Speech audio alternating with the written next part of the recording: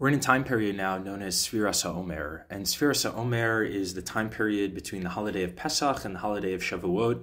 It spans 49 days, and on a mystical level, this corresponds to the bottommost bodily 7 energetic centers that comprise the tree of life. We're taught in the Kabbalistic system of the Zohar and of the Arizal Rav Isaac Luria that the tree of life mapped onto the body is comprised of 10 sefirot.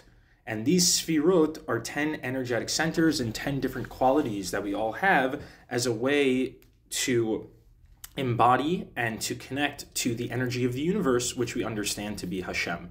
And we understand in Kabbalah that the smallest and the biggest are fractal, and they are relational, and they are self-similar.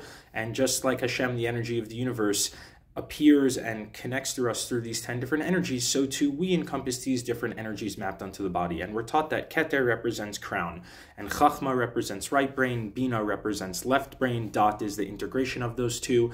And those top 3, as they oscillate between the thing before it's revealed and then the revelation of thought, those represent the mind spheros, the mochin. But then we have the bottom 7 centers, and that corresponds to the right arm, which is chesed, which is loving water and expansion. It's typically more masculine, but I don't think it needs to be gendered necessarily, and it could be more associated with sun energy. And then we have the left side, which is Gvura, and Gvura is the sacred no, and its boundaries, and it is the sacred fire, and it is more moon, and it is more nighttime. It's more restriction, it's more constrainment.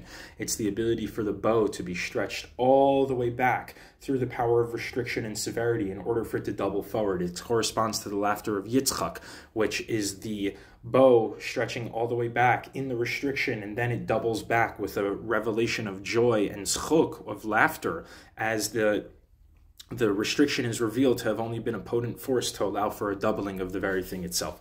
And then we have the heart space, which is Tiferet. And this week we just entered the week of Tiferet, and Tiferet corresponds to the attribute of Rachamim, which is compassion, where we have this expansion and loving kindness and water, which all of the sefirot, the different energetic centers, there are pros and cons for all of them. So Chesed, the right arm, this loving expanse of water, this can be extremely damaging. If water expands beyond the vessel that can hold it, it can be immensely destructive. If we're just giving and giving and giving, and if we don't have boundaries, that can be extremely harmful. On the other hand, opening ourselves to providing and giving and sharing is a beautiful thing. And then you have the left side, which is the vessels of the guros, to be able to restrict and to confine the flow of water and to be able to hold it with fire a little bit. And also the sacred no, it has its pros and its cons. The heart space of Tiferes is compassion. It's the ability not to necessarily come with the gvura, the fierce fire, but to be able to correct with compassion. And that's the heart space, and Tiferes is also balancing. So the way the spheros works, it's 1, 2, and then 3, and then all the way down into Malchut. So this week we should,